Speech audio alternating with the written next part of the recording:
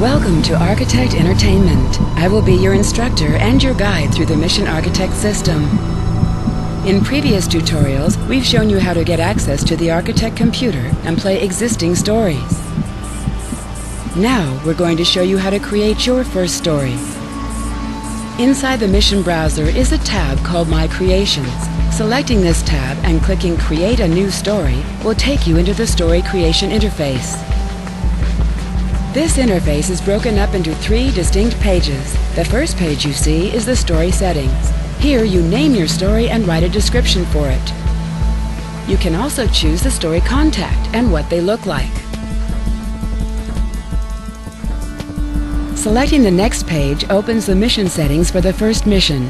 Here you set the enemy group you want for the mission, as well as the map where the mission takes place. Next, move on to writing dialogue for the mission.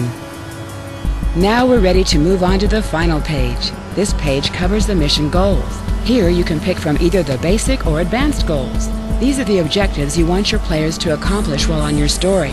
For this example, we're going to use the Defeat All Enemies goal, and we'll leave it set to its default of everything on the map. Our first mission is ready to play. Click the Save and Test button in the bottom right to test the mission.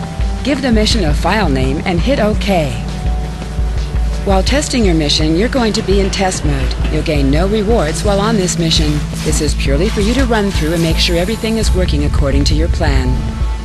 You can, however, invite other players to help you test your mission.